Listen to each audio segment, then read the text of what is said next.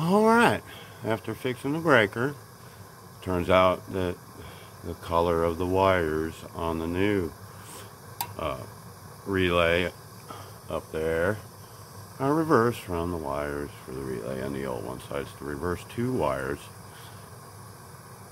and that made everything work perfectly. Put the wires backwards. When I turned power on the unit, the fan came on immediately, and I couldn't control the fan from the thermostat. So one of the wires, let's see, what was it? That's what I had to do. Make a cheat sheet. On the transformer, the brown was considered the NC wire and the red was the NO. It was on the old unit, it was there was a yellow wire. Okay, right here.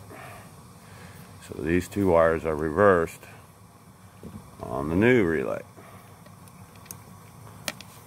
And so then we had to wire the red and black wire inside the box to the brown one on the back of the relay, and then the yellow wire, which goes to this sensor over here, high limit sensor, flame sensor. So why isn't the fan should kick on now? Come on, baby.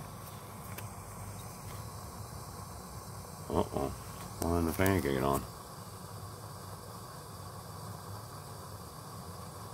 Alright, let's see what's going on.